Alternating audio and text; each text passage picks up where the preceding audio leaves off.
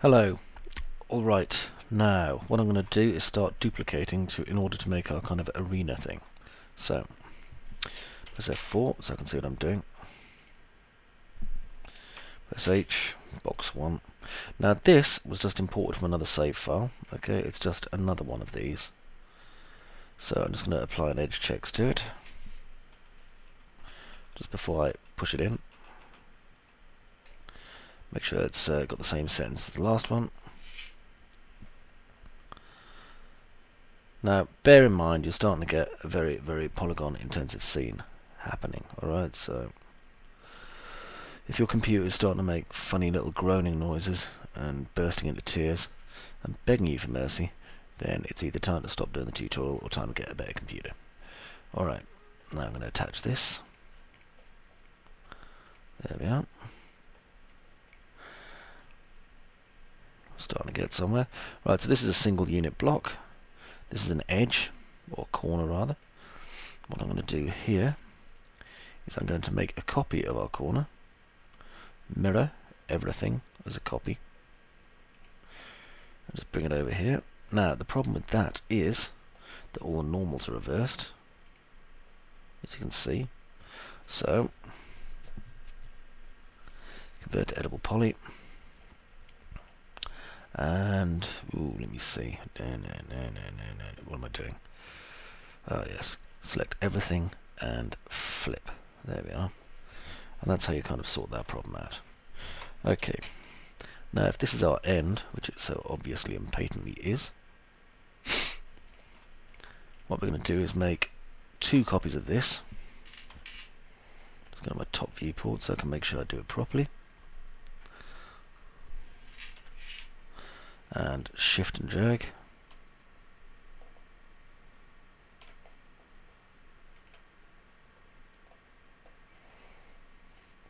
And I'm keeping them separate. I'm not going to attach them together for the moment, simply because that way if I want to conserve memory or whatever, I can.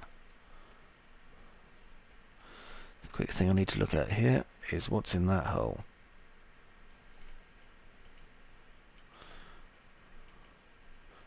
Good. Just wanted to make sure there was something in that hole.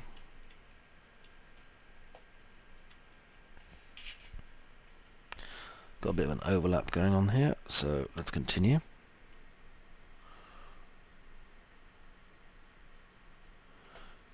Okay.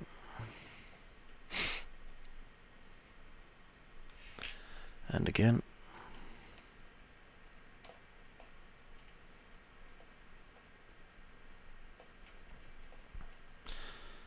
Wait for 3ds Max to stop screaming at me. There we are. Now I can take this piece, shift and drag it down and attach it to there. Okay, that's a good start. Drop into perspective and have a look. So there's 3 docks. So that appears to be working okay.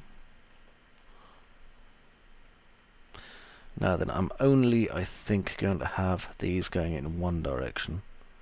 What I mean by that is probably just one corner. So, we'll take just one of these units, rotate by 90 degrees whilst holding down shift, and copy. Top viewport again.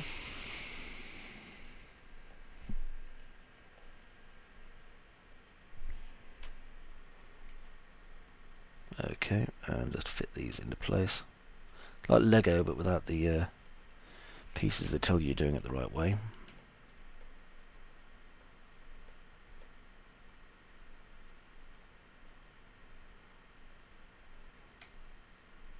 There we go. Add another docking ramp a bit further up.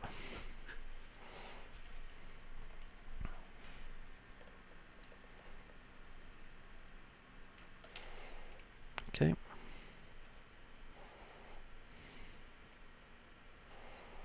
Drop into perspective, have a good look.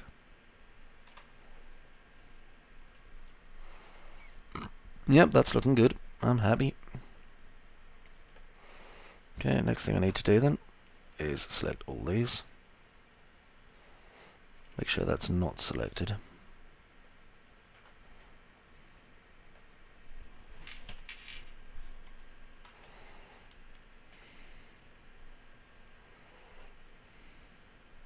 Got to get this bit right now. Should probably take this up with me actually.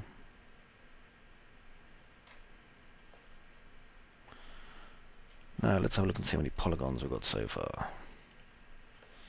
Nearly 1,000,000. Max ain't gonna like that very much. It's gonna like this even less.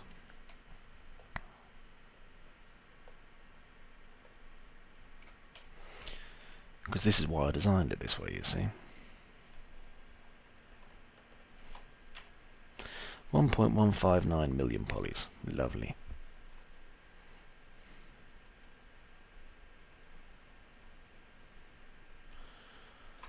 Just wait for perspective mode to stop screaming.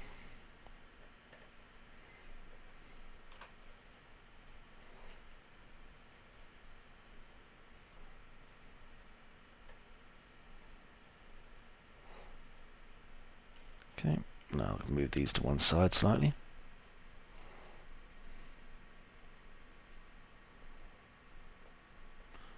Like so.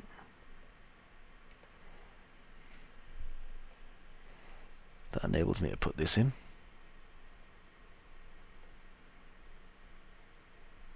Just there.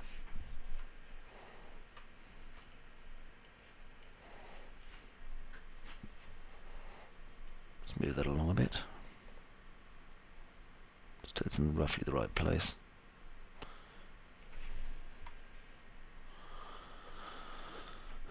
Okay, that's fine.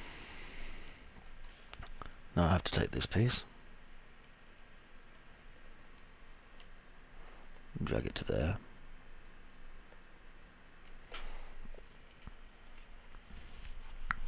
Like that.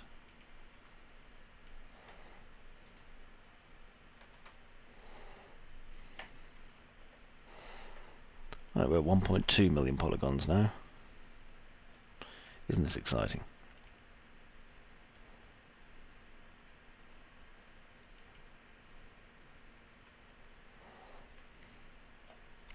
Wait for autosave. It'll take a moment or two now because the file is quite large.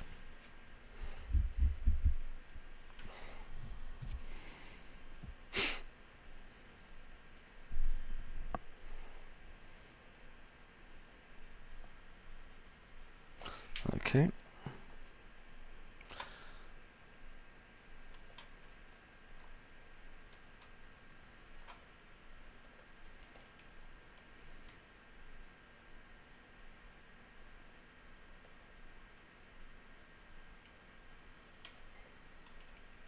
Go in there.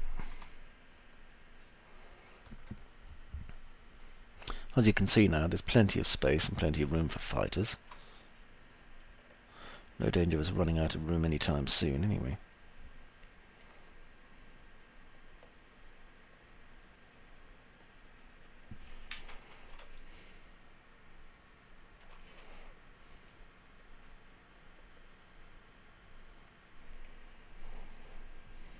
Let's see.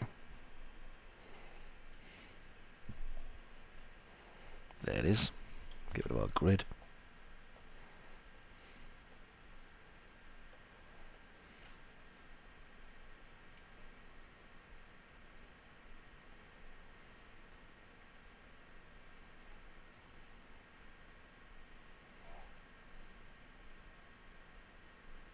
There we go.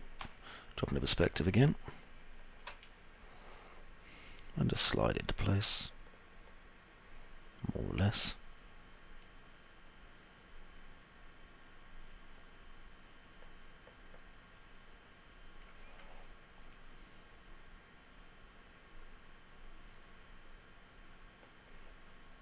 There we go. I'll just clip that down.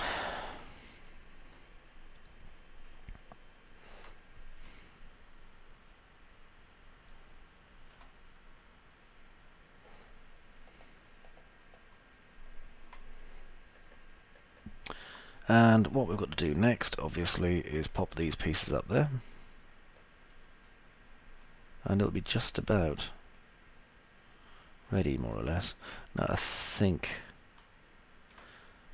I could probably just trim off some of these bits at this edge, because I'm not going to be using all of these for the moment. Deselect that one. Okay, get rid of them.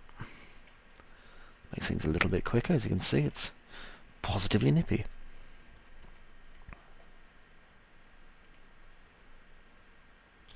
Grab this one and this one.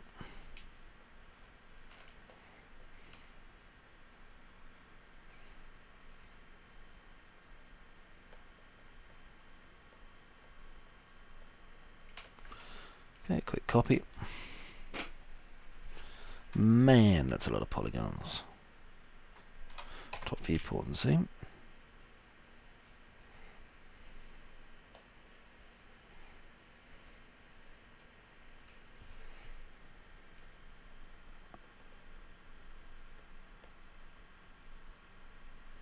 There we go.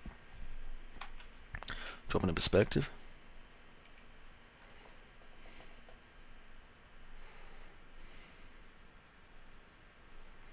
Yeah, that's nice.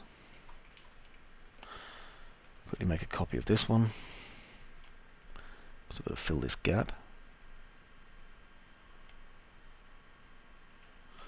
There we go. So we've got 12 building units, or thereabouts.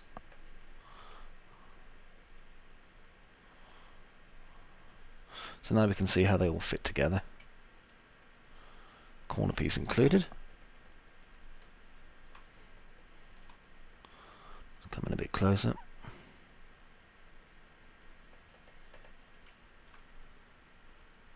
There we go. Yeah, that's quite nice. I like that. Okay.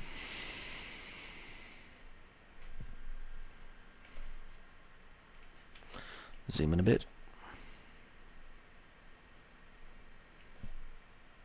It's not bad. Turn that into a camera with Control C. Let's just select my camera target. Just over there somewhere.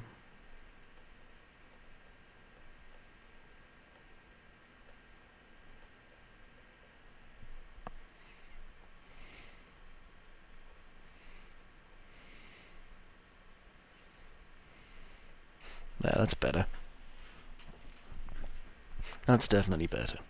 Okay, then, so I'm quite pleased with that. So the next thing we're going to look at then is we're going to build ourselves a ground for our dock. Now, obviously, I'm not going to keep this all up the way it is at the minute, because frankly it will kill the computer and make it cry and weep. So the safest thing to do really is going to be probably using an XREF or something like that. So what I'm going to do is I'm going to wait for this to finish saving.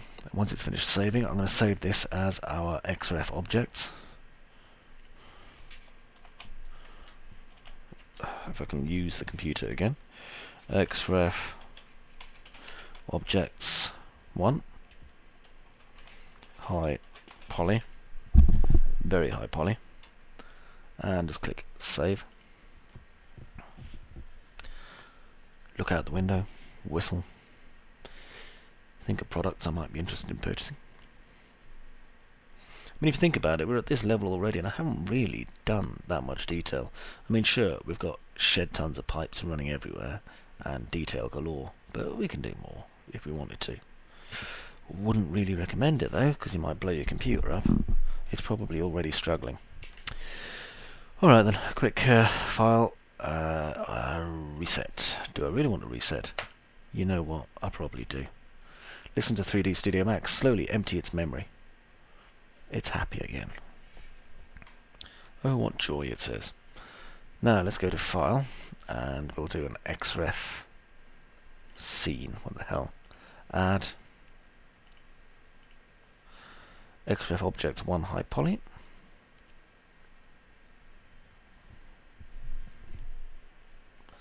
Now we wait, because there's quite a bit there.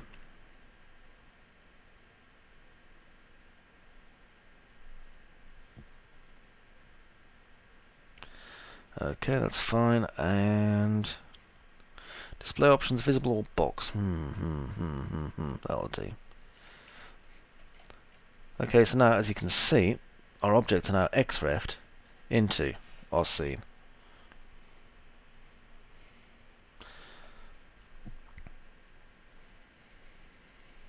Now the choice we can make here when we XREF our objects are, we can have them in the scene in full as they are now, which is still going to be a memory intensive hog of nastiness, or we can XREF them in merely as boxes. Now in this instance really it's going to be better to XREF them in as boxes, because if you look, it loads in each one of them as we need it, and this is going to take some time. So let's wait for it to finish and we'll go to the XREF scene. Here's our scene here. Let's change display options to box and close. Might need to reload our XREF objects actually. Display options visible as box. There we go. Now, as you can see, these are XREF objects. They're not taking up any space in the scene. We can unhide anything we want. It doesn't particularly matter. We can still use the camera. And if we render out, all these things are going to be visible. But they're not taking up a ton of real estate, so we can work on other things if we want to as well. And that's one of the things that makes XREFs useful.